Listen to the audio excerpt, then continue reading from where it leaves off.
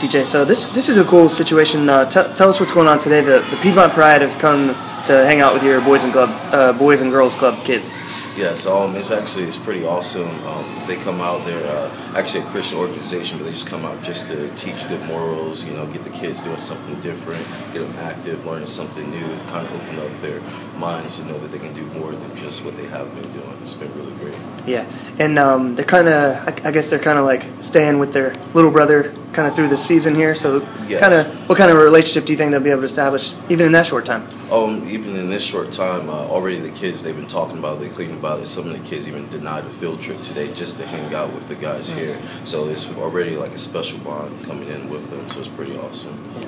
Yeah. What have you seen from these kids at the Boys and Girls Club as you guys have started to come more and more? Smooth can swing the bat. There's one of them, man, it just sounds different when he hits it. I'm like, I don't even want to be like within like 20 feet of him when he hits the bat, like trying to back up. It's definitely some surprises and stuff.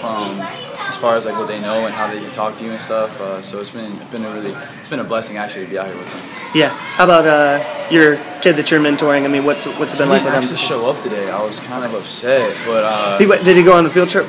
He might have. He might have went on the field trip. But I mean, I was with one of my boys' kids over there, and his name was Dakari, and he was smoking balls, like hitting them so hard. I was like, oh my gosh, I don't think I ever hit a ball that hard. I'm trying to take lessons from him.